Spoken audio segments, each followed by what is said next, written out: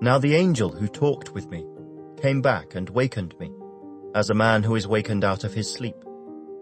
And he said to me, "What do you see?"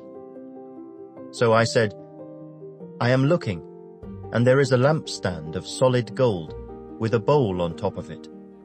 And on the stand, 7 lamps with 7 pipes to the 7 lamps. 2 olive trees are by it, one at the right of the bowl, and the other at its left." So I answered and spoke to the angel who talked with me, saying, "What are these, my lord?" Then the angel who talked with me answered and said to me, "Do you not know what these are?" And I said, "No, my lord." So he answered and said to me, "This is the word of the Lord to Zerubbabel. Not by might, nor by power, but by my Spirit, says the Lord of hosts. Who are you, O great mountain?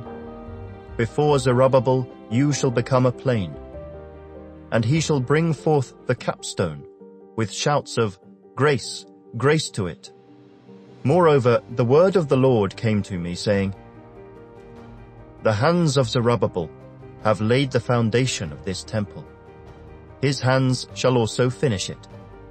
Then you will know that the Lord of hosts has sent me to you.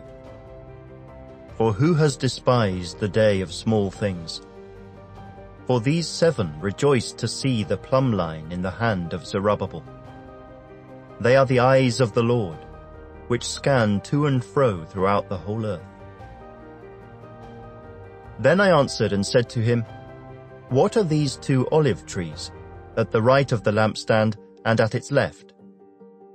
And I further answered and said to him, What are these 2 olive branches that drip into the receptacles of the 2 gold pipes, from which the golden oil drains? Then he answered me and said, Do you not know what these are? And I said, No, my lord. So he said, These are the 2 anointed ones, who stand beside the Lord of the whole earth.